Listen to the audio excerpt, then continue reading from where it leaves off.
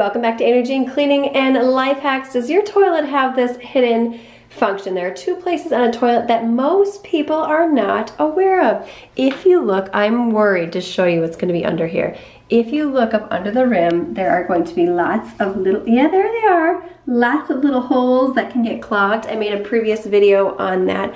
But what about your toilet seat? Let us know in the comments box below how many of you have removed your toilet seat. And here's a reason that you should be doing it often. I'm going to show you how to do it. I'm going to show you something really nasty that I found when I removed mine. You think you have cleaned your toilet, but inside of there is lots of urine and pee inside of these screws. You can even see it right there. This camera is picking it up nicely.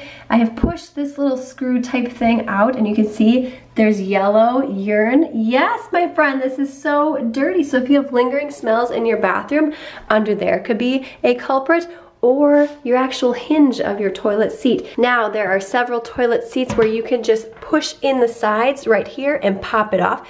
This one in particular, you have to lift these flaps up and there's screws underneath that go to the toilet. I can show you right there, but I don't wanna be unscrewing things, so I'm gonna show you an easier way to get the job done, and then we're gonna look at that thing. You are gonna wanna wear some gloves for this one. So I just took a screwdriver right here and I pushed out the little bolts on this side. You can see in there. I'm going to sanitize this as well because I'm sure that hole is absolutely disgusting, and I've started to take this one out right here. So you're just going to apply some pressure and scoot those out. I needed 2 hands. Now if you've never done this before, you're going to want to apply a good amount of pressure. This one is looking way better than the other one. Now let me show you. Have no fear, I will be sanitizing the sink. No one's licking the sink or rubbing their toothbrushes in it, but look at that. That is so nasty. Now you can see I was easily able to pop the seat off in 2 parts right here.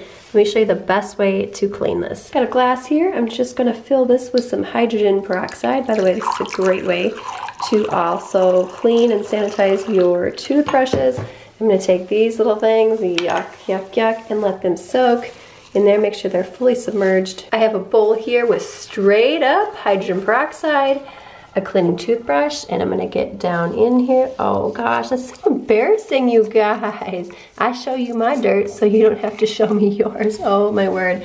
You wanna make sure that you get all of those nooks and crannies. I would also get a Q-tip out if you have them handy, especially to get in those little holes. Let me just show you one here for funsies. And again, you're gonna wanna get in there. Let's just swirl this around and we can see what's hidden inside of there. This almost works a little bit better than the toothbrush. Oh gosh, oh man, you're gonna see this. Oh, look at that. Ugh. Let's take a peek at these. Oh, look at all that stuff that's in the bottom of the cup down there.